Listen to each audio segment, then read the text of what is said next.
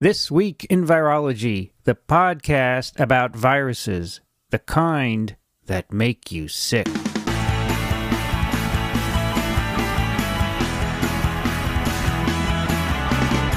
This Week in Virology, episode number 96, recorded on August 17th, 2010. Hi, everybody.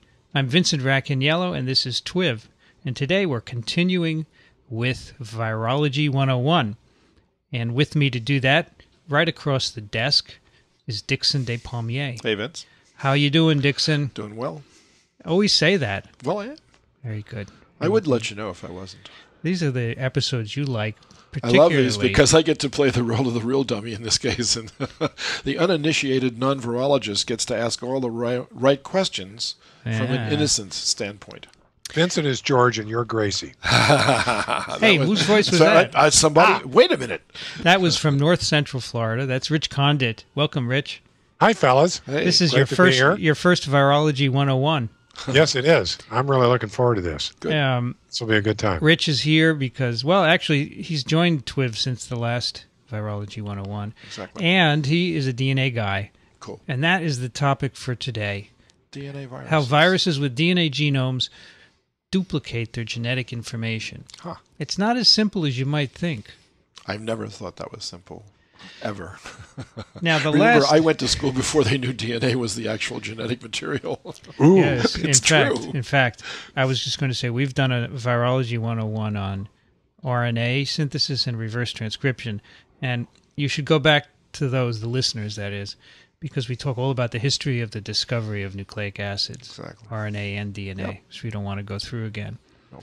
Now, we have talked about how viruses with RNA genomes duplicate their genetic information. Right. All of those viruses have to have an enzyme called RNA polymerase that they bring into the cell or encode in their genome because a cell can't copy big RNAs that those viruses have.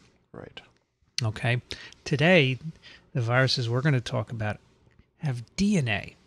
Like us. Wow. We have DNA as our genetic material. Huh. And these viruses, many of them tap into our machinery. So you think some of them might have come from us, Vince? Or do you think we derived ourselves Is from that them? the chicken or the egg? It's a philosophical question that's unanswerable, I'm sure. But at least I can ask it now, but before I couldn't. You can. We don't know. Who knows? There's some theories that say viruses came from cells or... Right. I mean, we've been down that road Viruses were before, first. but now We we've don't know. got the DNA instead Yeah. of just the RNA, right? It's... Well, maybe at the end you'll have some insight because... And you'll have as much as anyone. Right. Because we just don't know. Right.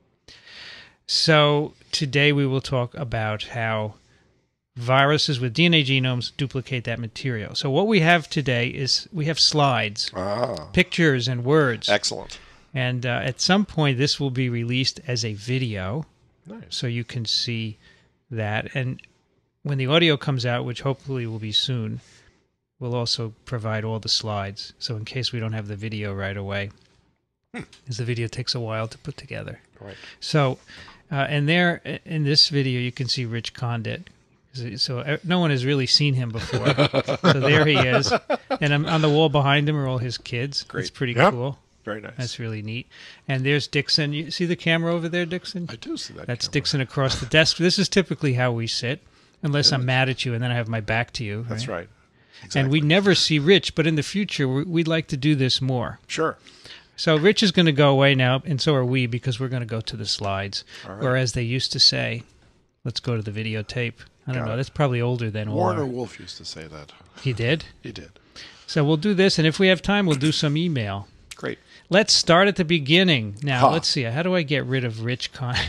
Just do slideshow. It's easy. Just tell me to go away. I'm out of here. There he Oh, is. no. He's there. He's gone. Please. Oh, you can't get rid of me. So, Rich, I'm on the first slide, which is a I'm on the first slide, too. picture Double of helix. picture of a double-stranded DNA molecule, which everyone probably recognizes. Even little kids. Dickson, who solved that structure? Well, you know, it's up for grabs on that one. I think Rosalind Franklin had something to do with it, but I'm glad you said that. because Watson and Crick are given full credit for it, but they through their biographies admitted that Rosalind played a huge role in all of this, just by Yes. providing them with insight as to what Well, this thing looked She like. had the pictures, the She X-ray did. pictures. Looking right down the core of this thing, Yes. they could they could see it. But Linus Pauling, well, we won't go there. And then there was another scientist who actually used to be here at Columbia who played an important role. That's his Erwin Chargaff. Exactly. Hey, he had the base pairs all worked out, but he didn't know what it meant. He didn't know what it meant structurally, but they used that in solving the structure. Right. So here on our screen is a short piece of double-stranded DNA. Now, we take lots of liberties when we talk about this, and we have to really explain them clearly. It's double-stranded, first of all. So let's talk about how this DNA is made up. So I think you can see one strand, the backbone of one strand curving around in a helical form, and then the second strand. It's pretty obvious. Yep. And we'll see in a moment in a bit more detail. That backbone is made up of sugars and phosphates. And then what holds the two strands together are the bases. Right. They hydrogen bond with one another. Correct. And do you know how to break those bonds, Dickson? I guess it has to end in ace. The bonds between the bases. You could cut it. Yes, you could cut this into short pieces with You didn't DNA. say which particular way okay. this is going. I'm wrong. You're absolutely right. So you can pull the two strands apart with heat. If you can put them together with a polymerase, I bet you can take them apart with a depolymerase. There are enzymes that pull them apart as well. And as you'll see, some of the polymerases do a good job of doing that. Or you could just heat it up. Yes, you could definitely heat it up. Of course, in our cell, you would have to get very hot to separate these strands, and we don't typically do that. But what an interesting question. Why don't the bacteria who live at the bottom of the ocean where it's hundreds of degrees, why doesn't their DNA melt? This is a good question. Anyway, that's a diversion. Melt. You said melt. So that's one of the words we use when we separate the strands by heating. We call it melting. Indeed. So it's double-stranded, and if you took away one strand, you could replace it because all the information to make that second strand is in the first, and vice versa. And vice versa. Right? Like so the two strands, Velcro. It's like Velcro. We call one strand and the other's the complement. Right. Now, that may not be so clear, but maybe in the next slide it will be. Let's see what we have here. Rich, did you want to add anything to that first slide? Nope, that's okay. I'm waiting for the base pairs here. They're my favorite. You like the base pairs? Yeah, when I was in, this is a digression, but when I was in graduate school, my boss came back from giving a qualifying exam to some student, and she was all miffed because the student didn't even know the structure of the bases, and I'm sitting there thinking, "Ooh, I don't know the structure of the bases." So I tried to write off and memorize them, and in fact, one of the tricks I used to memorize them was to memorize them as base pairs. Indeed. Okay, because they make more sense as base pairs, or it's easier to remember. Many qualifying exams have gone by this. I remember when I was a postdoc with David Baltimore, he came back from an exam complaining that the student didn't know the chemical structures of the four bases: adenine, thymine, guanine, and cytosine. That's right. So this is a different view of the DNA molecule we just showed. It's a chemical structural view. Yep. You can see the two strands again. One strand, the backbone of phosphates and sugars, and the other on the other side. And then in the middle, the two strands are held together by hydrogen bonding between the bases. And yes, it was Erwin Chargaff who said the amount of adenine is always equal to the amount of thymine in DNA, and the same as guanine for cytosine. He didn't know why. What an interesting observation, and what a poser, unless you know the structure. That's right. I mean, could you imagine learning that? That takes a pure chemist to do that, first of all. Right? Yeah. Correct. It's not something that I would ever have discovered. And when Pauling came up with his proposed structure, he had three phosphates in the center, and everything else was on the outside. Interesting. And it's just even convincing yourself that they were really equal to each other, because there had to be a reason for that, right? Correct. Now, let's see. There are a couple of interesting things. So first of all, I think you can see how it makes a double strand. And if you heat this, you can separate one strand from the other. And again, a strand is a backbone with bases attached. So let's look at the backbone. So we have at the very top left, 5' end, there's a phosphate group, and then a sugar. It's a ribose because it has 5 carbons. Yes. And then down another phosphate, another sugar, another phosphate, another sugar, and so on down the line. That's the backbone of DNA. In the other view, this was twisted into a helix, and here it's been flattened out. Right. So if you melt it, and then you cool it, what is the process called where it comes back together again? Re-annealing? Re-annealing. Yes. What's a mystery to me? I mean, I'm just fascinated by nature anyway, and I'm sure you are too, Richard. When we first learned about this, how does a molecule, through just stoichiometric chemistry, align itself perfectly? And yet it does. It finds exactly the fit. It's like Cinderella and that magic slipper. I mean, here's the one strand, and here's another strand way over here someplace, and then you just take away the heat, and eventually they keep making. Well, in fact, you have to do it at the right. You have to do it at the right temperature that retains a lot of molecular motion. Sure. So that the two halves have an opportunity to check each other out a lot until at random the right fit is found where there's a sequence. I don't know how many bases it takes to nucleate this, but once it's done, boom, the it's whole like a zipper. That's exactly right. I'm just that's a good point. It is amazing. I'm fascinated by the whole deal. In fact, people have analyzed this mathematically for many years. Yes. It's a very interesting equation that describes this. All right, there are two things I want to mention.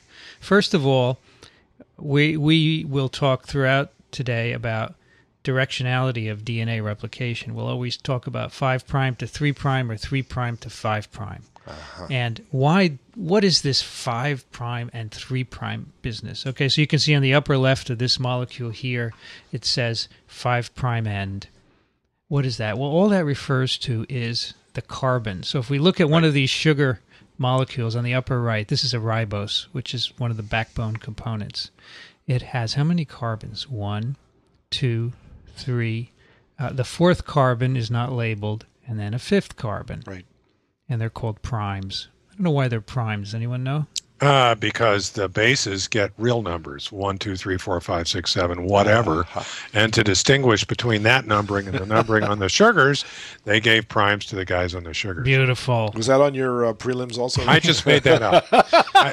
But it's got to be true. It has to be true. That's true. It has to be true. So the result is the 5' end of this sugar defines the end of the whole DNA. Cool. It's the 5' carbon to which that phosphate is attached. And I'll bet you at the other end of this whole thing, it's the 3' end. It's the 3' end. That's right. You can see the 3' end has a hydroxyl, which is connected to this 3' carbon. It can't be a 5' end at the other end either because it's occupied by another molecule, correct? Well, it is. It's linked to the phosphate here to another sugar. There's exactly. not a free 5' so end. there's no. So it has to be a 3' or it could be a 2. Why isn't it a 2'? That would be this one here. Yeah. The 2' just has a hydroxyl. It doesn't form a bond with the next phosphate. Right. It's not involved in the bonding anyway. Right.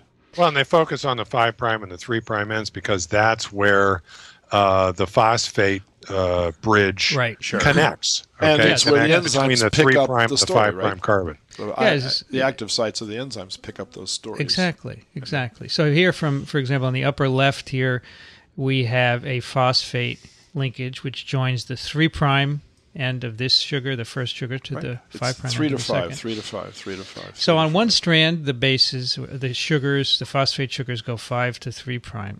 On the other, it goes in the opposite direction, 5' to 3'. So remember, if one strand is going 5' to 3', the other is going in the opposite direction. Now there's names for the strands too, isn't there? Or aren't there? Sam, Lydia. My boss used to call them Watson and Crick. Yeah, that's true. Well, so actually, one thing we haven't mentioned is that this contains the information to make life. Exactly. And things that are not living, like viruses. Right. So one strand is the sense. And the antisense. Yes. Sure. So the sequence or the nonsense, as I used to say. The sequence of these bases, right, encodes the protein. It does. In triplets of 3. So this is an informational molecule with just 4 different bases. You can make all of these proteins. They encode the RNA, don't they, Vince? So the DNA is copied to RNA. Right. Which then in triplets. So the antisense strand is copied to form the mRNA, which is the sense polarity. Right. And then the mRNA is translated to protein. And the other strand is used to replicate itself. Did I say translated to mRNA? I don't know. That went by me. But if you did, you can excuse yourself. It's transcribed. We know that making a piece of RNA from DNA is transcription. Right. So you can really look at the chemistry of this and impress your friends. I remember understanding that this was a 5' to 3' phosphodiester bond and thinking, holy cow, I really understand what that means. Bingo. 5', 3', there's a phosphate, and the oxygen linkages are ester linkages. 5', 3' phosphodiester bond. Big words. Yep. Cool. They all make sense. Now, another cool thing. So you can see here, this is an informational molecule, and both strands have information. And the other cool thing here is you can see between the bases, some of them have 2 hydrogen bonds and others have 3. Right. So the AT pair has only 2. So that must mean they're tougher to break. Yeah, so the GC, the guanine cytosine pairs are harder to break. So DNA with a lot of GC is harder to melt or denature. Notice that there are also 2 fundamentally different chemistries to the bases. There are small guys, thymine and cytidine, that have a single ring. Those are called pyrimidines. And there are larger guys, adenine and guanine, that have 2 rings. Those are called purines. I remember that because the shorter name is the bigger molecule. Very good. All right? That's a good one. The way the base pairs are worked, there's always a purine base paired with a pyrimidine, and that maintains the distance appropriately. Of That's course. right. If you try and stick 2 pyrimidines in there, they're too small. 2 purines are too big. Right. Now, you can imagine that discovering this structure was huge, Yeah, indeed. right? Indeed. It let us know immediately how DNA could be replicated. That's correct. It let us know all about the genetic code. Yep. And everything really that we know today about molecular biology comes from that discovery. So what did... In 1953, Dickson, the structure of DNA was determined, and that was the year I was born. Published in Nature. Is that the I right? was- Is that the I right was year? 5 years old. Yeah. Where were you, Dickson? Next question. He was a bit older. All right. You arrogant youngsters. Now, here's a nice picture showing very overview of how this molecule can be duplicated. Yeah, I wanted to add a note of history Of here, course, too, though. do. A woman who knew Rosalind Franklin was on our faculty here. Her name was Barbara Lowe. You might have known her, Vince. She was an X-ray crystallographer that studied with Maurice Perutz in the same laboratory that Rosalind Franklin was in. And she had some heart-wrenching stories to tell about Rosalind. And Rosalind Franklin died an early death from overexposure to X-rays, which was her instrument of choice to study the structure of molecules. And what a sad death. And that's why she couldn't get the Nobel Prize. Well, they I don't don't give know it to if- more than 3. Well, Watson and Crick. And Did Perutz get it as well? Maurice Wilkins? Maurice Wilkins. Wilkins? That's right. Wilkins got it too. Are we correct on this, or should we look it up? No, I think I think you're right about Wilkins. I'll look it up. You guys wrap. So there are already 3. Okay. But they gave it to Perutz also for his study of hemoglobin, or myoglobin rather, and Yeah, that was another prize. and she Right. never actually figured into it in any way, and that's No. too bad. Well, the problem, she died, and therefore she wasn't a voice in her own defense. You can't give a Nobel Prize to a dead person. That's another rule. Is that still excellent? Watson, Crick, and Wilkins. Okay, right. Maurice That's right. Wilkins. That's right. All right, so that to take DNA and make more of it, it's really simple. For a double-stranded DNA, you take apart the strands and you fill in what's missing. And all the information to do that is there. There you go. You just put the right base in. So here we have a double-stranded DNA, which at the top of the picture is double-stranded, and then it's been pulled apart. And then we can copy in the second strand. So now we have 2 strands where there was 1. So, Vince, does the same enzyme copy both strands, or do you have 2 different sets of enzymes, one for each strand? It's very complicated. There are, as you will see, there are a couple of enzymes involved that do different things. But the one that polymerizes is the same enzyme. That's doing both strands. Yes. Interesting. And how that happens is still really not known. The topology of the complex isn't really clear. And as we talk about what has to go on here, you will see that it involves some things that we don't know. And it's amazing how few mistakes it makes in doing so. DNA replication is quite faithful, especially compared to RNA replication. Orders of magnitude more faithful. Because it's more important to get the I don't know about that. blueprints correct than it is to get the house straight. There are mechanisms to proofread this, Yes. but there aren't any for RNA viruses. Editing. There are Because pluses they just and produce minuses. lots of it in hopes that some of it succeeds. And they have huge numbers of progeny. Right. Now, mammals and other DNA-based organisms, their reproductive rates are not so high, so they have to get it right. RNA viruses, they make billions and billions of offspring, and if one is right, that's all you need, right? That's right. I mean, we talked about an organism yesterday on another TWiP for the tsetse fly. and it replicates one organism of its own kind per week. It lays one egg per week. That's not bad compared to an elephant. But compared to most flies that lay hundreds to thousands of eggs at one sitting, this is a remarkable organism. It is. This will actually be the topic of an evolution Virology 101, which will probably happen in 5 years at the rate that we're going. If we're still here. All right. So I want to just read a sentence from the Watson and Crick paper. It's the last sentence in the paper. Yes. Oh, yes. They don't. It says, well, it's not the second to last. It's near the end of the paper. It says, it has not escaped our notice that the specific pairing mechanism we have postulated immediately suggests a possible copying mechanism for the genetic material. Right. I mean, that's the biggest understatement in the history of biological science. Exactly right. And they knew it, and they knew it. Yeah. And they knew it. That's good. All right. One of those guys is still alive. Yeah, Crick is still alive. Watson's alive. Crick died not too long ago. Right. And we don't hear much about Maurice Wilkins. Ever. All right, Rich, I'm going to go to a slide now called DNA replication. Got it. You with me? Yep. A couple of things we need to point out. And since I'm getting old, I can't remember them, so I have to write them down. So this is obvious. Viruses must replicate their genomes to make new progeny. I think, Dickson, you can see that. Vince, that's sort of true for everything. Yeah, because every virus needs to have a genome. So if a virus particle goes in a cell, wants to make more, it's got to make more genomes. That goes for all viruses. And oak trees and whales and even trypanosomes. That's right. Now, here's the cool part. Making more genomes for all the DNA viruses always requires the production of at least one virus protein.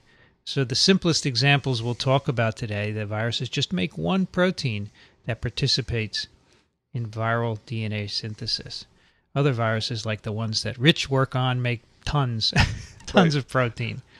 And here, the last part of this sentence, hence, always delayed after infection. DNA replication is always delayed because you have to make this protein before DNA replication can occur. So even the smallest DNA virus, it's got to get in the cell. The DNA that gets in has to be converted to mRNA. Right. The mRNA has to be translated into the protein that the virus needs in order to undergo DNA replication. And that takes time. You have to have enough of that protein. You might ask why the virus has to make a protein, because all the proteins are there in the cell. And I always think of this as the virus minimally encodes one protein to basically redirect the attention of the cell to the virus DNA molecule and make that the preferred molecule for replication. Yeah, and we'll see some examples of this one protein. It's amazing. The way I look at it is viruses have to solve a number of problems that we'll get to in copying their DNA. And to do that, they need to have at least one protein. So we'll see what these are. What's next? DNA is always made in a 5' to 3' direction. Basic chemistry. You have to remember that.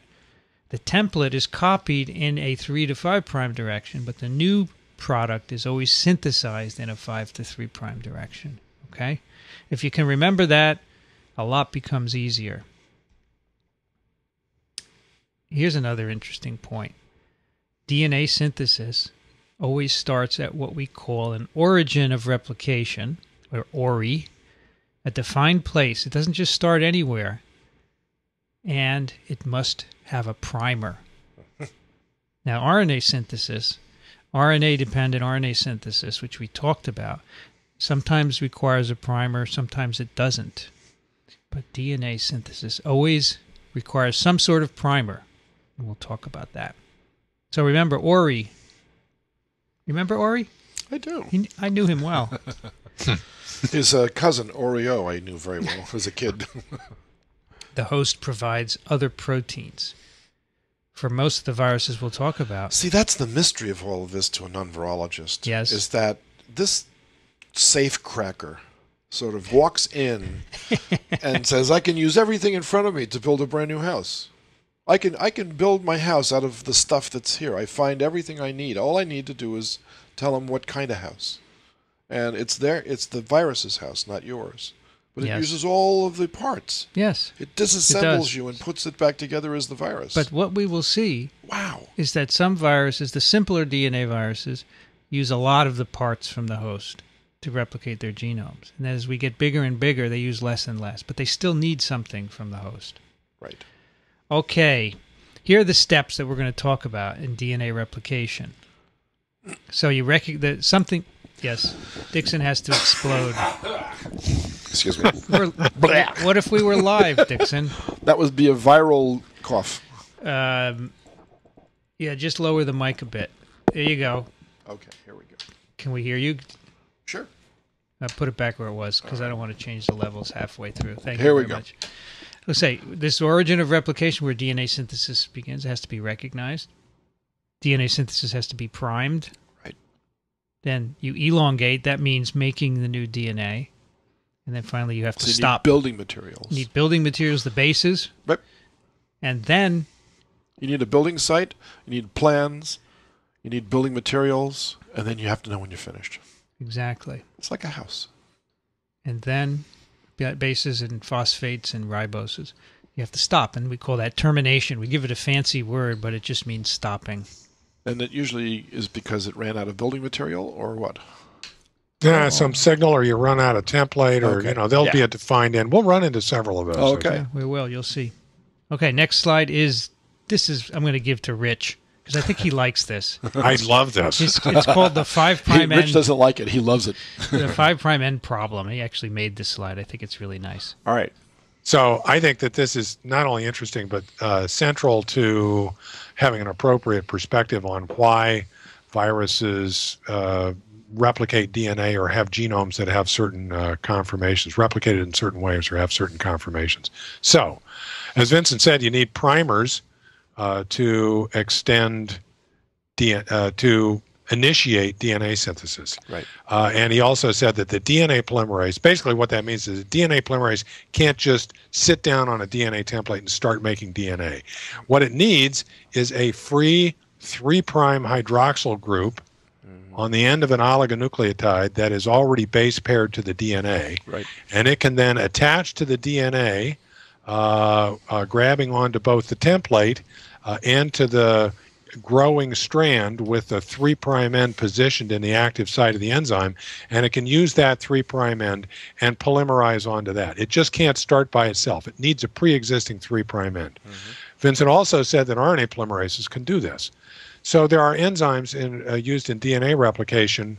Well, actually, different sorts of priming mechanisms are used, as we will discuss, but typically in cellular DNA synthesis, for example, and in many other organisms, what's used as a primer is RNA, because, as Vincent said, RNA polymerases can, in fact, initiate synthesis of DNA, of RNA, from a template de novo. And there's a special class of these that are used in DNA replication called primases that attach to various places, sometimes specific on DNA, and lay down RNA primers. So in this top diagram, what's shown is a template strand. Notice that the 3' end is on the left and the 5' end is on the right, because we usually picture synthesis going from left to right, from 5' to 3', and there is an anti-parallel structure. Also, we usually, to indicate another indication of the polarity, is we use an arrowhead at the 3' end. Right. Okay, so what's shown here is the green primers have been laid down by a primase or something on a blue DNA template. Next thing that happens is the DNA polymerase attaches, and it can attach at everywhere there's a 3' end, which would be an arrowhead on each of the RNA primers. And it elongates, so the red that it's put in there is DNA, 5' to 3' direction. Next thing that typically happens, and I've simplified this by putting them all together, is that the RNA primers are excised by usually an enzyme called ribonuclease H for hybrid, that takes an RNA-DNA hybrid and chews up the RNA, which would leave you with that same middle molecule without any of the green. And then, since there are now 3' ends on the DNA that's just been synthesized, the polymerase can now continue on those 3' ends and fill in the gaps where the primers were. Okay? Then you're left with a little gap So that was elongation. You're left with a little gap, and there's a special enzyme called ligase that comes in and seals the gap to generate the molecule that's down on the bottom. But you're left with a problem. That is, you've excised a primer from the 5' end, and you've got a gap there where the primer was. Right. Now what are you going to do? Well, I mean, maybe you put in another primer and elongate, but you got to take the primer out, okay? You're always left with a gap. There's no way to fill the gaps on the ends of a linear DNA molecule. And so a lot of the mechanisms that we see, I've thought a lot about this, and I think somebody goofed. Right? Some engineer there blew it a long time ago. That's right. And we've been paying for it ever since.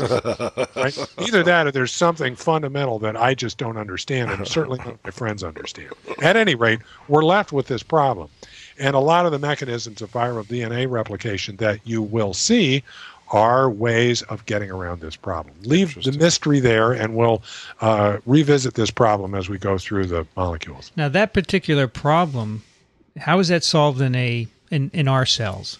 Telomeres. That's right. Aha. The telomeres, whose discovery received a Nobel Prize just last year, if you remember. That's true.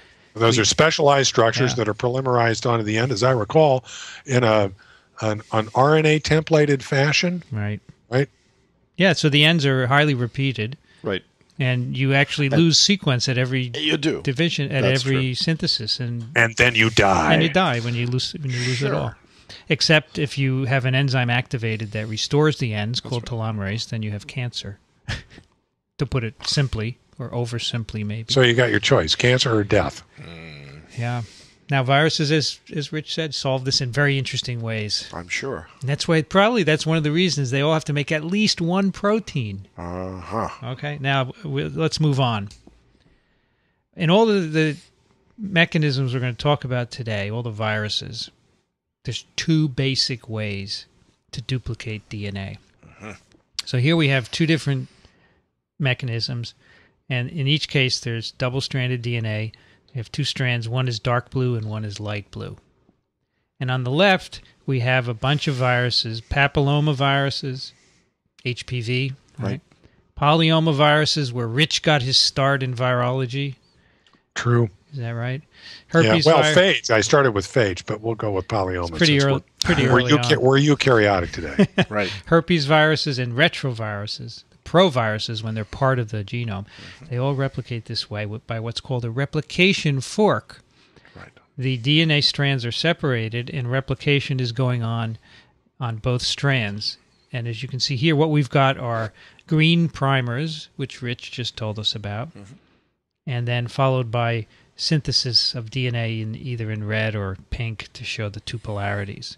And the synthesis is happening on both strands of DNA. Different directions, remember, because the strands are anti-parallel, right? 5 to 3 and 3 to 5. The synthesis is happening in different directions.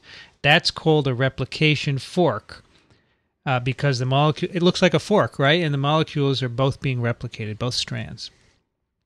Now on the right is the second mechanism. It's called strand displacement. And this happens for adenoviruses, parvoviruses, and poxviruses. Again, it's primer-dependent DNA synthesis, but what you have here, the primer is laid down, and then the red is DNA synthesis on one strand, and the other strand is displaced. You don't have synthesis on that second strand. It may happen later, separately, but it doesn't happen at the same time as in a replication fork, so it's a distinct mechanism. If you did that, by the way, would that not then zip back together again? Then you'd have 4 strands, and that would create replication problems. That's an interesting question. And some viruses make proteins that bind to this single strand and keep it single-stranded.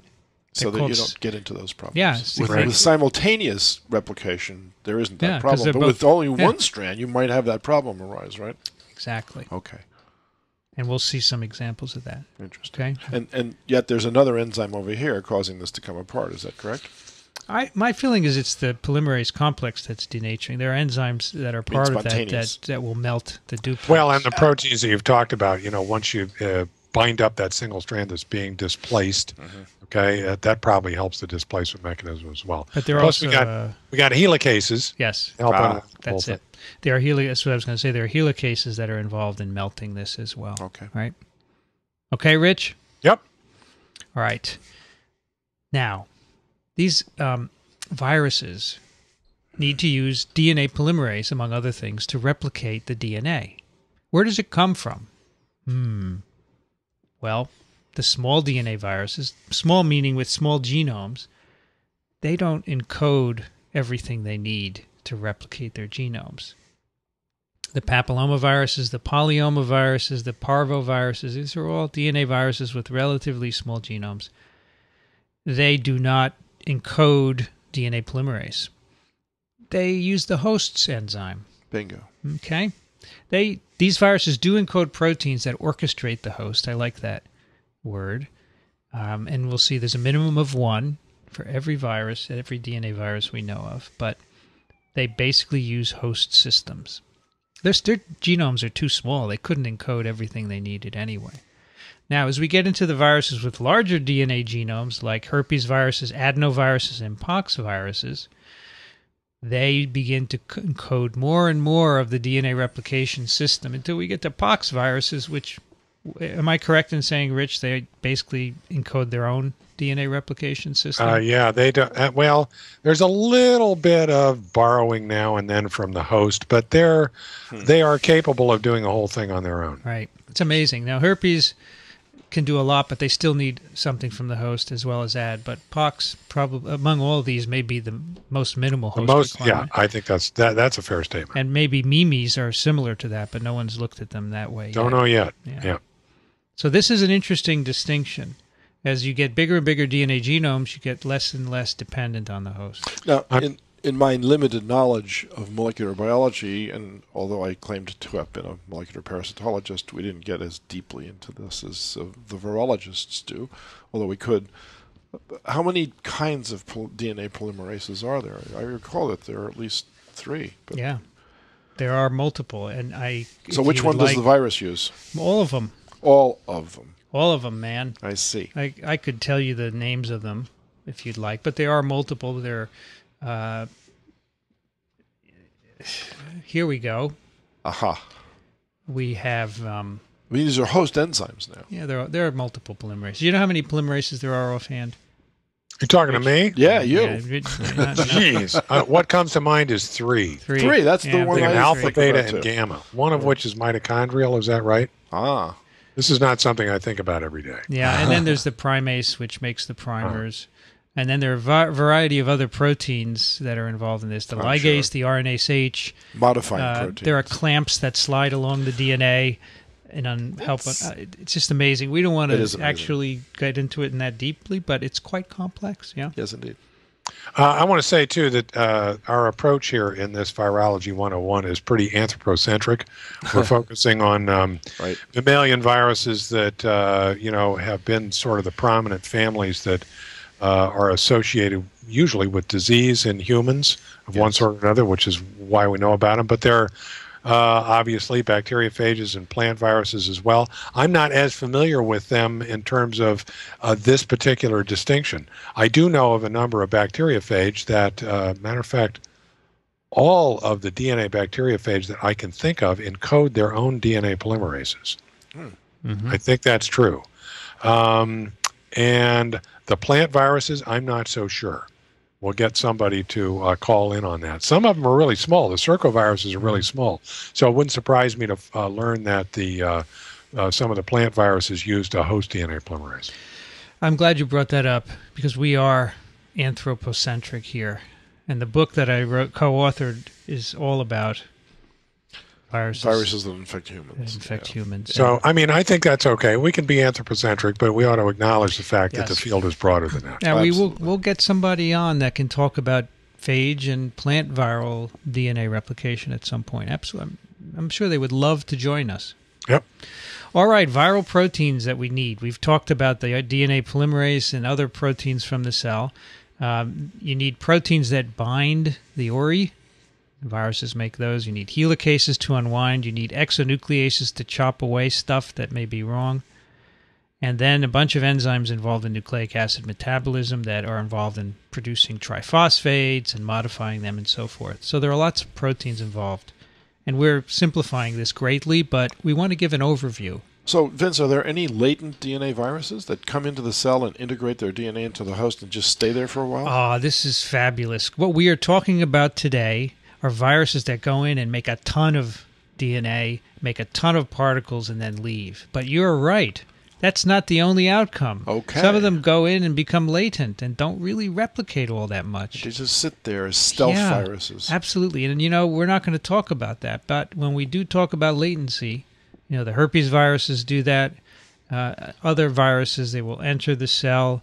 They can integrate. They exist as an episome and low copy number. Right. And the regulatory networks that control which way you go are very interesting. Amazing. But I'm glad you brought that up because it's been bugging me that we couldn't get into it today. Mm-hmm. And now, well, there you are. We've mentioned Well, but that. I just was thinking back to our earlier discussions about all the other parts of the DNA molecule that don't encode genes that we need for our own daily lives, but we maybe remnants of other viral infections that we've had in the past. Maybe some of these DNA viruses contributed to that as well. Why not? I don't Could know. be. Okay. All right, viral origins. That's where DNA synthesis begins. Right, Dick? Right. Ori. Ori. These are typically rich in AT. Oh. All right? Okay. The two bases AT. Okay. They're recognized by viral proteins. Some viral genomes have one Ori, and others have multiple ones. And sometimes they have different purposes. For example, the herpes viruses have different Oris for lytic and latent replication. Oh, look at that. Very complicated. Huh. All right, what do we need to copy DNA? Here is a really key point that I like to emphasize, because we'll get back to this when we talk about transformation and tumorigenesis or oncogenesis. For the most part, viruses don't like to replicate in a quiescent cell. That is, a cell that's not dividing. Many of our cells aren't dividing at any given time. Exactly. So a virus may infect us and find, this cell is not dividing. Why is that bad? For who? Us or them? For the virus. Because I guess maybe there's not a lot of the materials that they need in order to replicate themselves. It's not being made in excess because the cell itself is not replicating. So Yes, all of those building blocks are not there. The building blocks, but Because they're brought in by active transport what systems. do these usually. viruses need in reference to today's discussion in particular? They need a DNA polymerase and all the machinery. And if the cell's not dividing, most of that is off. So Off or degraded, you mean, so they make it again when they need it? Well, the cells aren't actively replicating their DNA. So they don't store these things someplace and just that's draw a them good out question. I don't know how it's regulated, but when the cell is not actively replicating its genome, the viruses that depend on the cell don't get replicated either. So what happens? Many viruses get in a cell and they kick it. They kick the cell and they say, hey, wake up. Make some DNA. Yeah. They encode proteins that push the cell to DNA synthesis. I'll be darned. Very important. Do these somehow interact with the phosphorylation cascade that leads into the nucleus that tells it to start dividing? They're incredible cascades that they interact with. There are many, many regulatory limits on cell cycling. Right. And the viral proteins tap into that, which we will talk about in a future Virology 101. Terrific. So these viral proteins activate the cellular DNA synthesis machinery for their own good. You'd call that mutagenesis at this point? Not at this point, but when you keep replicating uncontrollably, eventually you accumulate mutations. Right. Yes. This is a very important step in our understanding of cancer, actually. All right, Dick, I'm on a slide called Requirements for DNA Replication. Rich, I'm here. I said Dick. You did. And I meant Rich. Well, I'm with you. All right, let's talk about some specific viruses. Let's start with the small ones. Huh. Dick, how many different genome types are there? 7. Very good. Who named them? Well, we're going to have him on as a guest on our show, That's I right, hope. David Baltimore. David Baltimore. So these are the single-stranded DNA viruses. Right. So there are some with just one strand. They're on the left here, the Circoviridae. They have single-strand circles. And this is all we'll say about this today because we don't really understand how they replicate. But on the right, the parvoviruses. If you have a pet you should immunize them against various parvoviruses. They have single-stranded genomes. And at the top is just how these single-stranded genomes are expressed. They're made first double-stranded because you can only make mRNA, which is the green molecule here, from a double-stranded template. Uh-huh. You need mRNA to make proteins. And remember, you can't replicate your genome unless you make at least one protein. And even these little parvoviruses, you're going to see, need to make at least one protein. Right.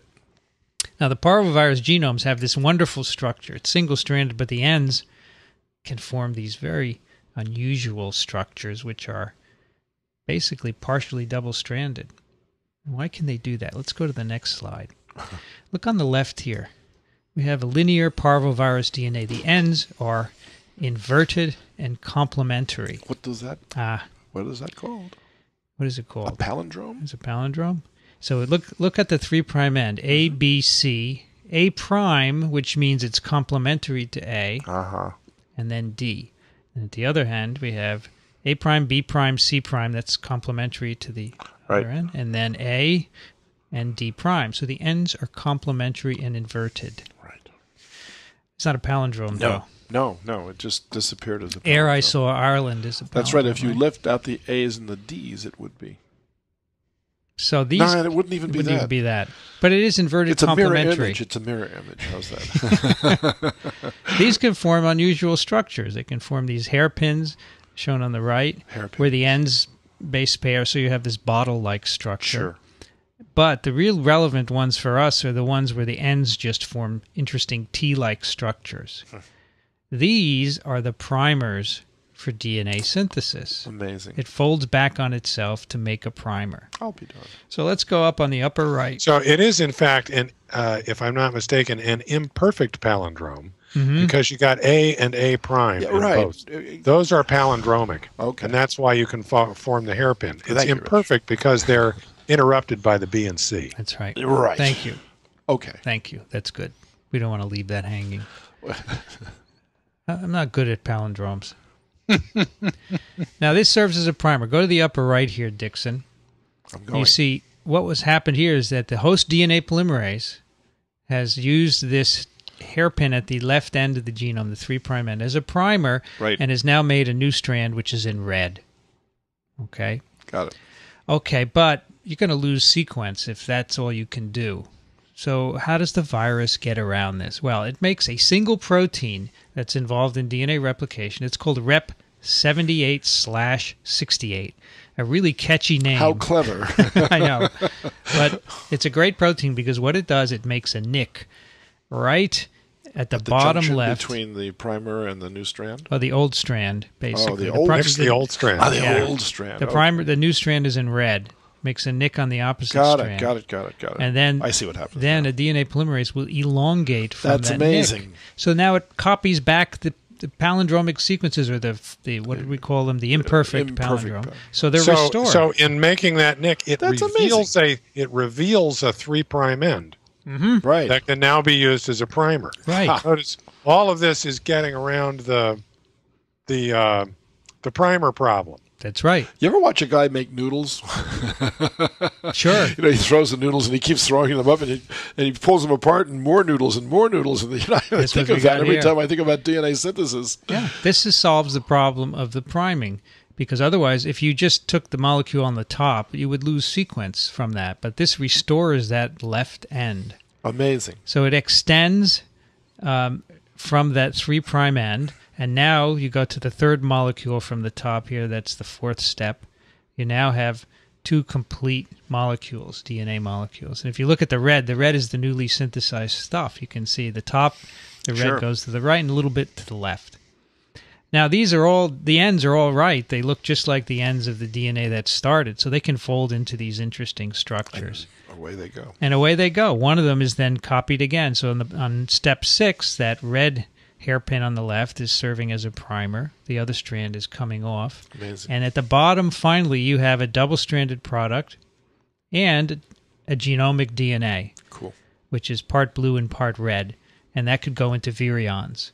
The double-stranded molecule at the bottom could go right back to the top and start the whole replicative cycle again. And notice that is displacement synthesis. This is absolutely displacement synthesis right here. Yes, the top one is not. This is just filling in, I guess. Right, Rich, when we start at the beginning. But this is displacement, right? And the strand that's displaced is the genome strand.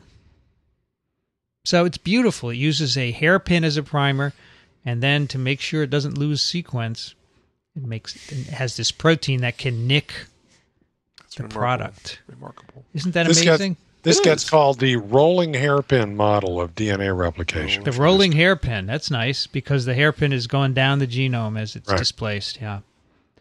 So that's the only protein these viruses make. They use everything else from the cell in terms of DNA replication. I think this is brilliant. In some ways, a lot of the times when the virus is providing a protein, it's some sort of specific recognition protein that recognizes this molecule as the one to do the replication on. And in some ways, this is serving that purpose in that it's a nickase that specifically recognizes this molecule and makes it available for replication. What I don't know is whether the rep protein actually binds replication proteins and recruits them to this. But I'll bet you it does. Yes, that could. I don't know the answer either. Very neat protein. All right.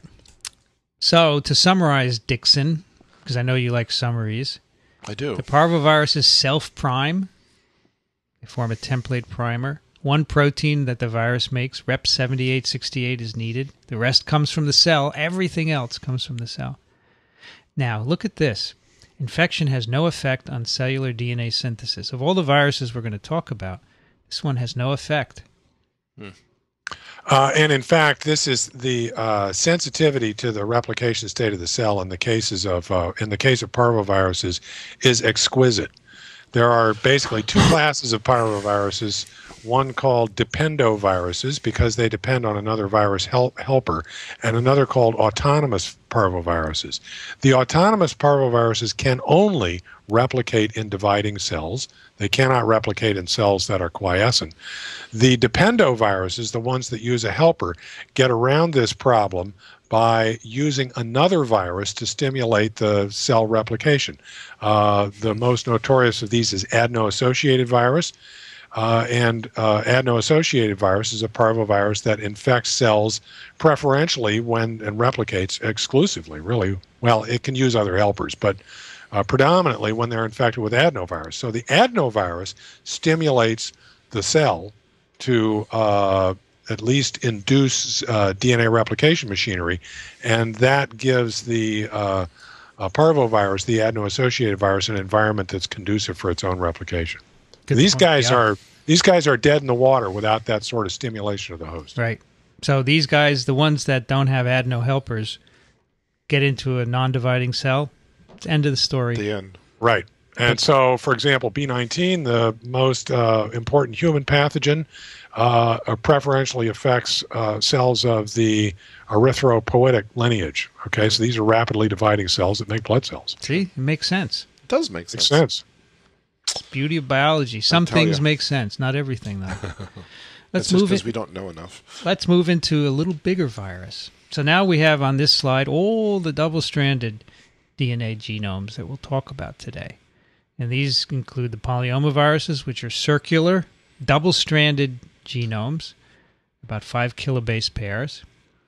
Then we have adenoviruses, which are linear double strands, 36 to 48 kilobases. Herpes, which are bigger, 120 to 220, linear double strands also. And the poxvirus DNAs, 130 to 375. And what's left off of this particular slide are the papillomaviruses, which were confused with the polyomaviruses for a long time. They're roughly the same size and also circular double-stranded DNA molecules. Right. And of course, these being DNA, double-stranded DNA, they can be transcribed to mRNA directly. And they all need to make at least one protein to replicate their genomes. Now, except poxviruses, right, Rich? They make a lot of proteins. They make a lot of proteins. They don't need anything from the host cell. Right. All right, let's see what happens here. Let's start with the polyomas.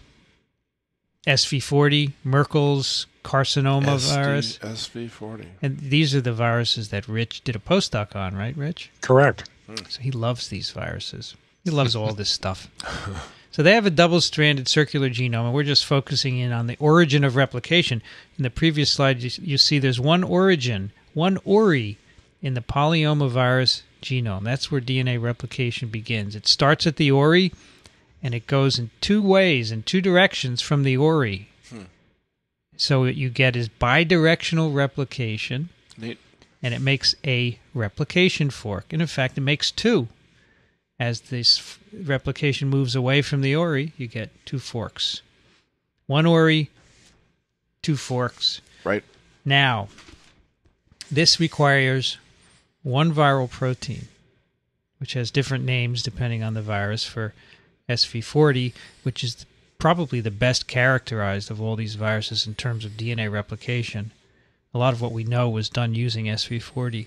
It's called T, big T, or T antigen, or large T. The SV stands for simian virus, as I recall. That's right. So we isolated that from a primate somewhere? Actually, from cell culture. From cell cultures. It was a contaminant of monkey cells that were being cultured. Got it. For use in making polio vaccine. Maurice Hilleman. Oh, I knew him. Did you? Yeah. Michael Katz worked with him. So, yes, I met Michael at your birthday party. What a connection. So we have a bidirectional replication fork. Starting from this ORI, you need T. Why do you need T? T has so many functions. It's amazing. This is one of the most amazing proteins I've ever encountered. I want to interject here on sure. the naming of this thing. Yeah. These viruses cause tumors in some animals, and when people explored these tumors to try and figure out what the role of the virus was, they found a protein which was discovered immunologically, so it was called an antigen. And they were able to show that that antigen was encoded by the virus, and since it was associated with tumors, it was a tumor antigen, hence the name T antigen. Right. Okay? Got it. Okay. And it turns out that that's the single protein that's required to cause tumors. Yep. Because of properties that Vincent is, I'm sure, going to tell us. We're going to talk about that in very great detail at another time, but we'll talk about that here. So T binds to the origin in two sets of 6, two hexamers of T. Here it's called LT for large T. Sometimes it's called Lawrence Taylor. Hey, I thought of the same thing too. Binds at the origin. You can see the 2 hexamers binding here, and this distorts the origin sequence, and it helps to unwind it. And a couple of cell proteins, you can see them here, called RPA and topo1. These come in and bind the DNA and start to unwind it. It's a topoisomerase. Exactly. It unwinds it. And T is necessary for all this to happen. What's the difference between a topoisomerase and a helicase? Helicase separates strands as it goes along. A topoisomerase takes a double-stranded molecule and can break one of the strands and unwind it and then reseal it. So a topoisomerase relieves torsional strain in a molecule, whereas a helicase separates the strands. Here. Okay, thank you. Okay, so this is why one of the reasons why you need T, to bind to the origin and get it opened up so you can start to have DNA synthesis. Sure, that makes now, sense. in the next slide, we're going to have a look at a very interesting experiment that was done a long time ago. Look at the molecules themselves. Yeah, these are electron micrographs of replicating DNA molecules. So what they did in this experiment, they infected cells with SV40, and then at different times they extracted DNA and cut it with a restriction enzyme. That's RE here. So on the left is the circular viral genome with the origin, and they cut it with an enzyme that cut the DNA at one site only. And the reason they did that was so that they could see how replication occurred from the origin when they linearized the molecule. Right. And then they look at these DNA. So on the bottom are the different time points. They're looking at this in electron microscope. So on the left, you can see a very small bubble, which is the earliest replication at the origin. So the replication forks haven't gone very far. Then as you move to the right, the fork gets bigger and bigger and bigger and bigger and bigger. And you can see it's bidirectional by this experiment. I'll bet you with an atomic force microscope you could watch it happen. Really? You might be able to observe real-time replication. I don't think so. And No? the samples are. It's no, because this would have to happen in a live cell. No, I don't think that's going to happen. Or in a cell-free system. Couldn't you get this to work in a cell-free system? A lot of people have worked yes, you can. A lot of people have worked a long time to get that to happen, Okay. and I believe it can be done now. Okay. Yep, it can be. So this tells you where the origin is. This was some of the early experiments. That, we can measure exactly where it is. And depending on what enzyme you use to cut the DNA, you can get an idea of where it is. Did you do stuff like this, Rich? No, I was the transcription guy. I see. Okay. So blocking ORI would prevent cancer in some animals. Yes, but this virus doesn't cause tumors in people. No, I said in But some animals. In some animals, yes. You could interfere with T antigen in some way. Okay. The T antigen is really the key. It pushes the cells to keep dividing, and that's the initiation of T antigen is a tumor multifunctional protein, Got and it. one of the things that it does is it binds cell regulatory factors that are important for keeping the cells quiescent to deliberately, as we've already said, push the cells into a replication mode. Sure. T antigen by itself, in the absence of these other DNA replication functions, will do that. Right. All right, I'm going to move to the next slide, which is another view of the... You need to stop, Dickson? I'm afraid I do. Not right now, but maybe in 10 more minutes. How's that? How about in about 2 hours? I wish. All right, let's plan strategy here. Let's plan strategy. Rich, what do you think? I mean, I don't have to be here for this.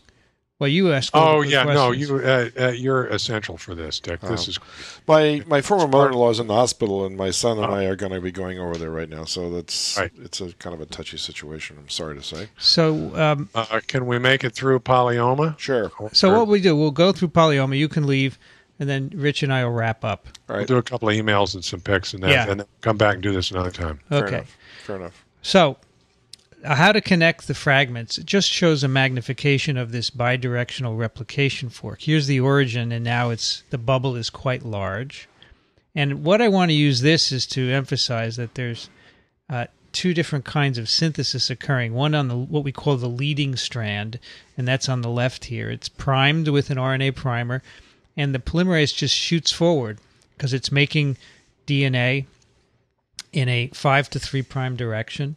It just has a straight shot. As long as this DNA can be denatured, it can keep synthesizing. But on the other side of the origin, it can't keep doing this. It has to make primers because the bubble begins here. It makes a first primer and then makes a first piece of DNA. Then as the bubble gets bigger, it makes another piece and then another piece. So it can't do a straight shot of synthesis because it has to wait for this area to be denatured. On the other strand, the leading synthesis can happen as a straight shot just below, but again on the left, lower left, it has to be what's called lagging, which means it depends on the bubble opening up and making single-stranded templates. And these are the RNA primers that Rich talked about earlier. Eventually, these have to be removed. The gaps are filled in. Now, this is what's interesting here. As we get farther and farther away from the origin, we're not sure if the enzyme is moving out there or if the DNA is passing actually through a stationary complex of some sort. This is one of the things that needs to be worked out. All right, so this is what's happening at this bubble around the SV40 origin, and eventually it goes all the way around, and you get two molecules made. So in the interest of time, I'm going to skip this slide because this just shows you the whole process, starting from T antigen binding to melting and all the enzymes coming in, adding, making primers, making leading and then lagging strands. The leading strands have to get made to denature the bubble. The lagging strands come next. You then remove the primers, fill in the gaps, and seal the molecules. And this happens as this thing expands. So just in general, do you know how much actual real time it takes to make a single replication of its genome? I believe it's known. Do you know the answer to that? I do not know the answer. I'm sure it's known. Yeah. I don't know the answer to that. You might be surprised at the time. I wish I could tell you. It's probably in the textbook. It's seconds, minutes, No, hours? not seconds. I'm sure. Well, it my takes guess minutes. is we're talking about a polymerization rate that's on the order of, I don't know, at least 100 nucleotides per second, maybe more. Okay. And you're talking about a 5 kb genome, so do the math. Right. Right. A couple of minutes, not long. No. All right. Well, then, in the end, Dickson, Yes. Here in this slide called resolution, we start with a covalently closed circular double-stranded template. As we're replicating it, it gets all twisted up. This looks like a magician's trick. It's twisted into Yes, knots. You know, like the two rings that they put Yes. together Yeah, and stuff? it is. absolutely. It gets twisted up, and eventually this twisting, distortion, or overwoundedness would stop DNA synthesis cold. And so that's where these topoisomerases come in. As Rich said, they cleave one of the strands and release the tension. Like rubber bands. You Exactly. twist and twist, and So then you have relaxed amazing. supercoils. It's a, So topo 1 and 2 are really important for this. Otherwise, wouldn't happen. So Now, go ahead. let me remind you that my 5' end problem, okay, that you can't completely replicate the ends of a linear DNA molecule. One solution, don't have any ends. Right. It's a circular molecule. That's That's right. right. Beautiful. Thank you. no ends. Circles That's right. don't have an end problem. They do not. That's why circular genomes evolved. One reason. Amazing. Because somebody goofed a long time ago. How are we going to fix this? Let's make a circle. That's right. We did it. Now, when you finish making two molecules, that's on the bottom. Now they're all linked together. See, they're all intertwisted. They may be relaxed, but they're still all intertwined. And topo 2 in this case, separates them. It cleaves them in on two circles, like, take your thumb and forefinger and link them. You cleave one, you got them released. So that's why these topo 1s and 2s are so cool. Now, I'm almost done, Dickson. I'm not, chafing at the bit here, but I do have a But time limit. you're walking out the door. Hey, I'm not. Okay. Yet. Okay, is that okay for topo 1 and 2, Rich? Yeah. Next one. All right. So this T protein, this T antigen, or large T, Lawrence Taylor. This is not only important for binding the origin and getting DNA replication started, but as we mentioned, it also binds and sequesters the regulators of the cell cycle. And that kicks the cells into the S phase where DNA synthesis occurs. Why? Because the virus needs the apparatus, as we've said. So T antigen kicks it into S phase. If the virus infects a non-dividing cell, by gosh, it's going to be dividing before you know it. Right. As soon as T antigen is made. Now, this is the only group of viruses that has a T antigen, right? The other viruses have other proteins that do similar things. Yes. Yeah. I just wanted to show the cell cycle because we keep talking about this. Absolutely. The cells divide roughly 24 hours per division. They go through a number of phases. They go through a growth phase where the control of the cycle is regulated. That's the restriction point. They go into S phase then where DNA is replicated. G2 is where the division is preparing. And then finally M is mitosis, which is shown at the top. That's when you actually get the one cell breaking into two and the chromosomes partitioning. So all the DNA synthesis that has occurred during S allows for two copies of the chromosomes. T antigen kicks the cell into S. If it's in G1, if it's resting, if it's restricted from going forward, T antigen, bam. You sound like the chef, huh? Bam. What's that guy's name? Emerald Lagasse. Emerald Lagasse. What happens if you threw some colchicine in the mix? That just keeps them from actually separating, right? It'd still make DNA. Yeah, it depolymerizes the microtubules. Yeah. Well, it'd be interesting actually to know what effect that would have, say, on a virus like this. I'll bet you it would be okay. Okay? Because you're still stimulating the cells to make DNA. Exactly. It just can't actually do the division. Can't divide. That's right. That's just a guess. Uh-huh. Because they get stuck in, I forget. I think they get stuck in the part where the chromosomes are about to come apart, but they can't come apart because there's no... Yeah, they mess up the spindle or there's no something. spindle to go on. So this is important because other viruses are going to do this, and you can see that if you make the cells divide continuously, eventually they accumulate mutations and they become transformed and develop into tumors. And we'll talk about that more, but this is the basis for that. Right. Part of the basis for that. All right, Dickson, we can stop there so that you may depart. I am sorry that I must leave. Yeah, it's okay. It's okay. We've been going for a while. You said an hour, and you've been going a little bit more. But yeah. No problem. We covered some basics first. We're going to return. We'll do part 2 of DNA synthesis. I'm fascinated by all No, this. it's okay. Really? You can go, and Rich and I will do some email and pics and wrap it up. Cool. Okay? Yep. Go visit your stirpies. No, not stirpies. Your relations and... yeah, well, there are obligations that we all must... Dickson is at verticalfarm.org, medicalecology.com, and... Wait. The other way. Trichinella.org, medicalecology.com, verticalfarm.com. Right. Excellent. All right. Good to see you. Thank you for coming and sitting on this. It's my pleasure. Bye, Dickson. This Okay. is fun. Thanks, Rich. Yep. See It's ya. always a pleasure to play the dummy in front of You're not a smart dummy. You guys. ask Not a great dummy, questions. Dickson. You ask great questions. They are all fantastic. How about a Yep. novice? A novice is a better term than... But you're a scientist. Actually, I had a compliment from on this format from a friend of mine today who specifically pointed out that you really helped the whole thing because you really helped pace it. Okay. You know, by asking the questions, all the questions everybody else is asking. Fair enough. And they're all good questions, so it's good. Okay. Bye, Dickson. Very good. Thanks, guys. See you next time. Enjoy. Enjoy your vacation. Thank you. All right. I'm going to cancel the slides. Safely. Very safe. There's Rich again. Yeah. Goodbye, Rich. Bye, Dickson. I'm going to shut those down and get to our emails. Ooh, can I see you now? Oh, no, I can't. I can try. Don't forget your telephone, Dickson. All right. Goodbye. I Can mean, you I see don't me? have to be able to see you, but it would be fun as long as What's- we're hooked up video. What's that, Dickson? I'll be back in September. Bye-bye. See you in September. Let's see. What can I do here? I could... no, so if I stop recording, then we don't see you. Okay, forget it. Just keep going. All right, let's do some email. All right. First, actually, we probably get... the second one is long. First one's long. They're both long. Yeah, should we... well, let's read the first one. Yeah. Because this is actually a good one. This is from Connor.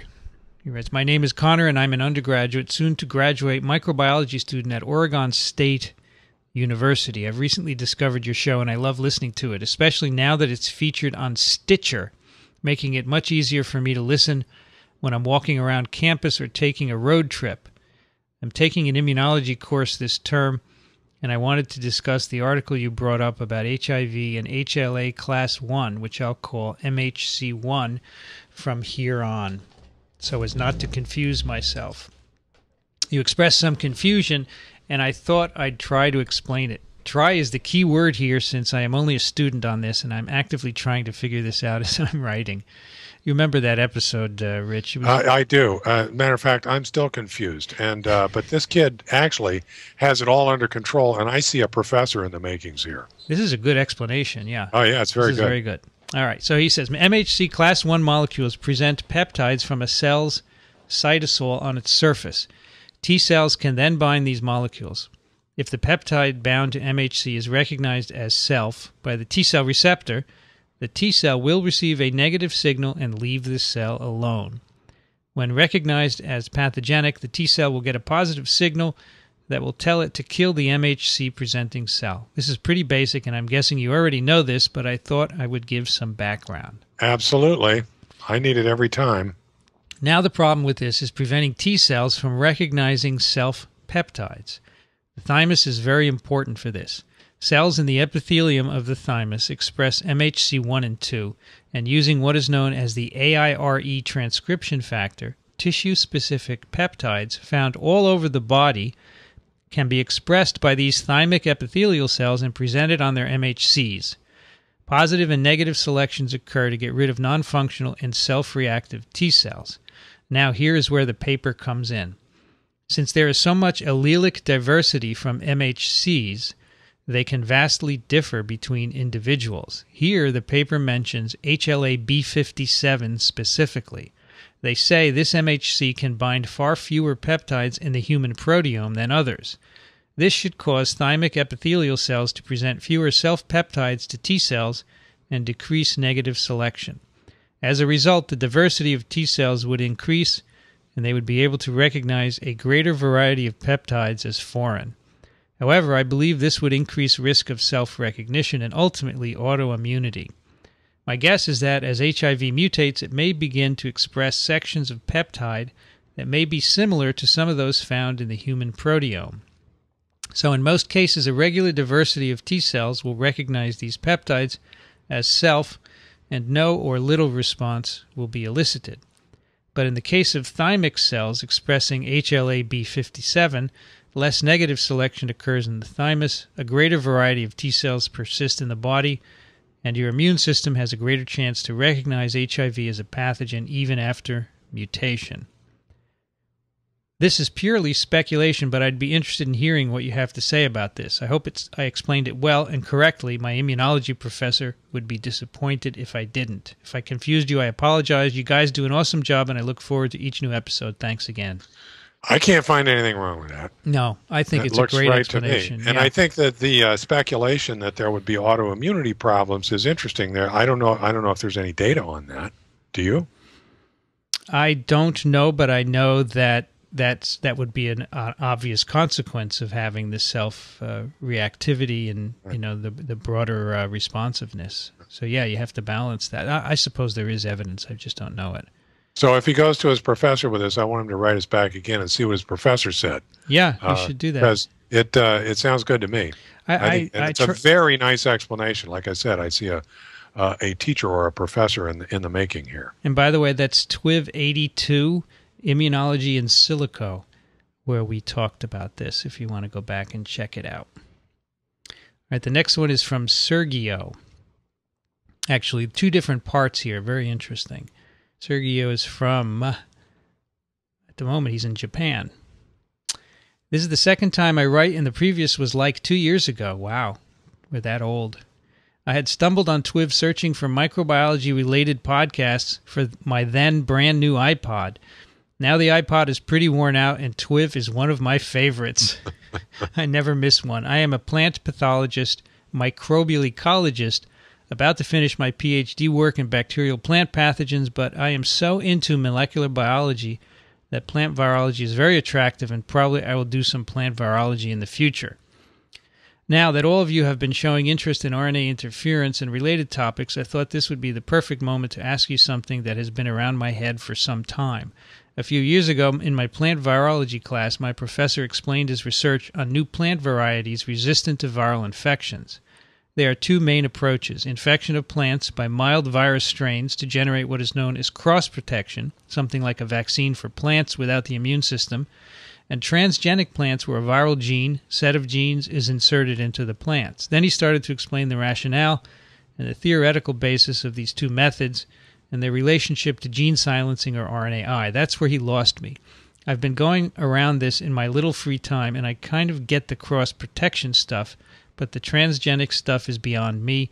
Needless to say, I don't get the relationship to RNAi. I know you are specialized in animal viruses, but you are my best source of info on viruses, so I thought I would give it a try. All right, let's stop there. So I asked a former student of mine, Eric Moss, who works on RNA silencing. Good. I'm glad you asked somebody. And he said, I have a slippery grip on this. Well, you know, Rich, one thing I do know, if I don't know the answer, I know where to look for it. That's right. Go ask somebody. That's the trick. This is one way post-transcriptional gene silencing was first observed. People were trying to make more intense colors of petunias using transgenes encoding pigment enzymes. What they wound up with instead were flowers with white sectors, where not only wasn't the extra pigment made, but the endogenous gene was silenced. So the same principle applies to viruses. Make a transgene expressing some, but not all virus genes. If the plant gets infected, there are already preloaded risk complexes with siRNAs ready to cleave the virus's RNA. The phenomenon of transgene-induced virus resistance was known before the discovery of RNA interference, but the mechanism wasn't known. What happens is that multi-copy transgenes produce a sufficient amount of double-stranded RNA to engage the RNAi machinery. Plants and some other creatures have the ability to replicate double-stranded RNA via RNA-dependent RNA polymerases. Mammals don't seem to have these RNA polymerases except whatever copies hepatitis delta RNA. RNAs homologous to virus sequences can be maintained and transported from cell to cell, I think, and act as siRNAs, thus conferring resistance. So he gave us a couple of nice links to a review of the field, a picture of a transgenic petunia, And so basically, you put a transgene in, you can confer resistance.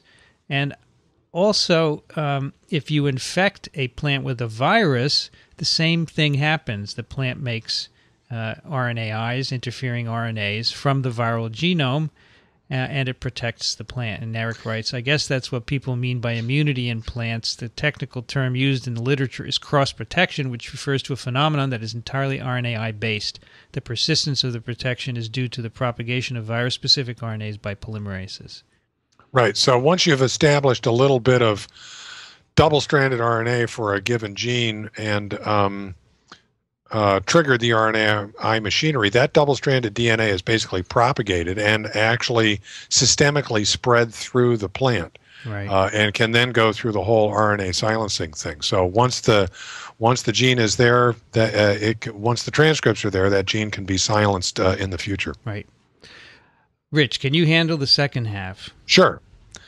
Now that I am about to go back home and hopefully work as a researcher in a university, I also thought you could give me some advice on getting funded. Oh, wait a minute. I'm supposed to give him advice on getting funded? You see, I'm from Bolivia, and public universities there are completely free, as in beer. So there is no money for research. Most of the budget goes into infrastructure and salaries, so serious researchers must get their funds mostly from foreign cooperating agencies or multinational organizations. I thought this was because we were a developing country, and being so poor, simply there was no money for research. But I learned that the situation is not so different in the U.S. Researchers have to compete very hard to get funded, and if they don't, well, it's over. Since in Bolivia the money comes from cooperation, there is a natural skew towards applied research and mostly oriented to development. But I believe, and I hope I'm not being naive, that if you get funded and get some materials and equipment for applied research, some basic research, quote, made in the developing world and for the developing world, unquote, is possible. What do you think? Do you think it is better to stay in the applied field solving the many problems we have in the developing world, or is it a good idea to try to perform basic research and add new knowledge for the sake of science from the developing for the developing world? Would a paper be published even if it was from a small Bolivian university? And if you were from a cooperating agency, what would I have to write to convince you to fund some research? By the way, I forgot to mention that while I'm studying in Japan, where as soon as you get a scholarship, the research is automatically funded by the Japanese government, and each lab has a budget directed to research that seems enough to at least fund the student's research. I know that my questions are too detailed and probably out of the scope of TWiV. No and no. But hey, better safe than sorry. Once again, thanks for TWiV and TWIP. Hopefully very soon for TWiB. Is that This Week in Beer? That's right. Sincerely, Sergio. Well, my idea on this is that the best science ought to be funded, whether it's basic or translational. And that you ought to try and do the best science, whether it's basic or translational. Some people like doing translational research, and some people prefer to do basic research. There is a lot of pressure because it is taxpayers' dollars. And in our situation, handled by the National Institutes of Health, there's a certain expectation on behalf of the taxpayers, and I don't blame them, that the money will go ultimately to improve human health in the country. But what we need to understand is that a lot of the improvements in human health come from very basic research that is not obviously translational in the beginning. My experience is that despite all of the noise about translational research, there persists an understanding in the system that basic research is important. And in fact, as I've said before, I think that those of us who serve on study sections have a responsibility for perpetuating that paradigm, for funding or for encouraging. We can't use the word funding when we're on study sections, for encouraging basic research. So my bottom line is do what you're interested in, whether it's basic or translational, and just do it well. And if it's good science, it'll get funded and it'll get published. Sure, we'll publish. I'm not on I'm not one of the big shots at the Journal of Virology, but if you're in Bolivia and you submit a really good paper to Journal of Virology, we don't care where you're from, as long as the science is good. Yeah, Amen. I think I also want to point out that here in the U.S., the tuition, well, you said they're free. Public universities in Bolivia are free, so there's no money for research. But here, universities are not free, but that money doesn't go to research anyway. It comes from other sources. So that's the problem. If you don't have a good source of that money locally, it will be hard to do any kind of research. There are agencies that will fund international research, as you mentioned. The real problem is getting an infrastructure built. If you don't have it, then anything you do is not likely to be productive. If you don't have the right facilities to do research, then any money you put into doing that is not really effective or efficient. So, and that can differ in country to country. I don't know what it's like in Bolivia, but you can make the argument that there are many countries in the world where you should, if money is scarce, you should put it towards helping people, towards feeding them and giving them medical care. Rather than doing research. So that is a decision that has to be made. And then at one point, if the country moves forward, and as many countries have done, for example, Mexico now has a very good research establishment. They didn't always have that because they had to spend money on other things. But they're doing very well. I have many colleagues down there, and they have money for it. So it's not something that'll get solved overnight. And it may be that you're better served working somewhere else rather than your own country. Maybe you can return someday and try to do something. But as Rich said, do what you're interested in and don't give up. Those are my thoughts, Sergio. I agree. So we can answer any questions. We can try. It's not outside our scope, right? I think we should move down to our picks, Rich. Sure. And wrap this one up. What have you got for us today? I have another feed from my wife who reads the New York Times online and the local paper religiously, and she came across a New York Times article titled, "Breast Milk Sugars Give Infants a Protective Coat." And I've got a link to that and a link to the PNAS article, which is a sort of a conference summary that this came from.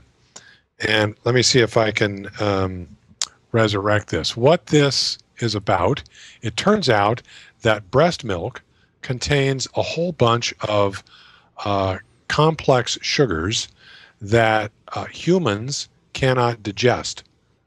And so the question arises, and a lot of this paper is about determining what sugars those are. So the question is, why is this? It turns out that the infant's microbiome, the infant's gut flora, includes bacteria that specifically utilize these complex sugars as a carbon source and digest them. So the fact that these sugars are in the breast milk encourages these particular bacteria to flourish in the infant's gut, and it turns out, the theory at least, is that those bacteria in the infant's gut are protective against invasion by other bacteria in the gut that may be harmful or not so good for the infant. So I just thought that was terrific. It's another one of these sort of symbiosis things that we've been talking about. And it's one of many that we're going to hear in the next years. Yeah, this is great. I've heard a couple of others that have yet to be published, and they're along the same lines. Yeah, this is great. Does your wife know that she's giving us pick of the yes, week? I tell her when she comes up with these feeds. I told her this morning, and I think she's gotten to the point where when she sees something, she deliberately feeds it to me because she knows I'm hungry for picks. Yeah. You know? So here we are. Yeah, that's a good one. I like that article. Well, my pick today is a book. It is called The Great American University, Its Rise to Preeminence, Its Indispensable National Role, Why It Must Be Protected. And it's by Jonathan Cole, who I know. He used to be the provost here at Columbia. He has since stepped down and is a professor. And this was the product of his being a professor again since he stepped down in the last few years. He wrote this book. It's basically a history of the research universities in the U.S. And I really wanted to read this because I'm at a research university, and there are a lot of things about this that I don't understand. I don't understand how it got started, where it's headed, how it's supported, and that's all of that he covers and more in this book. That sounds very interesting. I'd be interested in that. I think anyone who works at a university should read it. And if you don't and you just want to know why we exist, you should read this. It's a very long book. And in fact, this is one of the first books I bought for my iPad. I'm reading it on my iPad. And it's great. And it's not too hard to read, but it has a lot of insight about what makes universities, big universities, research universities, what makes them tick and why they are here. I really like it, and I highly recommend it. Excellent. Check it out. Jonathan Cole's a good guy, too. And, of course, Dickson's not here, so he can't give us a pick of the week. That should do it for another Virology 101, and we'll come back as soon as we can and finish that up. We have at least one more for DNA synthesis, don't you? I don't think teaching has ever been so much fun. Oh, it's great. First of all, you write the lecture. That's good. Second, we don't have to write or give or grade an exam. That's great. That's right. You know, this is wonderful. I took that lecture from my course, basically. I just changed it a bit. I actually don't give that lecture. Sol Silverstein, my colleague, does. But I heard him give it. This is great fun. Yes, Virology 101 is great. And as always, send us your questions and comments to TWiV@twiv.tv. If there's something we didn't explain, ask us. You can find TWiV at iTunes, the Zune Marketplace. You can listen to it on your Stitcher, on your smartphone with Stitcher Radio, a free app. Or you can go to TWiV.tv, listen there, or download the episodes. We have them all archived, as well as all the show notes, the letters we read, and the picks of the week. We're also part of microbeworld.org, sciencepodcasters.org, and promednetwork.com. I really like the video, Rich. You'll see when I put it up that it's a lot of fun, and I think we're going to have to work towards doing this as an essential part of TWiV and even doing it live. Oh, I think so, too. I think it'd be great. Because you can't see me, but I see you here, and as you're talking, it just adds another dimension. Well, one of the things I have to learn is to spend more time looking right at the camera. That's right. You know, but that'll be a trick. I've got it on my mind. I'll figure it out. No, my camera is off to the side, so I'm not even looking at it. Hey, camera. But I love the video. The audio is great for people who can't look, but I think there are a lot of individuals who would see love if to you work on setting us up so I can see you guys while this is happening. I will. Kick. Yeah, that's not a problem. I just didn't have time to do it today. Rich, thanks for joining us. Rich is at the University of Florida, Gainesville, home of the Fighting Gators. I really appreciate it. This has become an important part of my life. I love it. Great. Good to have you always. You've been listening to This Week in Virology. Oh, I got to start over. By the way, we will be taking a short break on TWiV. I'm not sure if it'll be a week or 2 weeks. When you hear this episode, it may be a week or two gap, but then we will be back. So no more than 2 weeks without TWiV. You can go back and listen to some old ones. Why? Because Vincent is going to take a vacation. Have a wonderful vacation, Vincent. It sounds like a good time. You're traveling down the West Coast, right? Traveling down the West Coast, and I might run into some virologists and record a conversation with them if I can, in which case I'll post it. If not, we'll be back on the Friday after Labor Day. I don't know what the date is on that. Probably the 10th, I think. 10th of September, something like that. I think we are all here. You're on the schedule, I believe. I think Alan is. I don't know about Dickson. If he's around, we'll do it then. So that'll be the latest that you might get another TWiV, but perhaps even earlier. Let's get Dickson back and finish this Virology 101 before it goes cold on us. Yeah, we'll do that right away as well. We could do that anytime during the week. All Sure. right. You've been listening to This Week in Virology. Thanks for joining us. We'll be back in 2 weeks. Another TWiV is viral.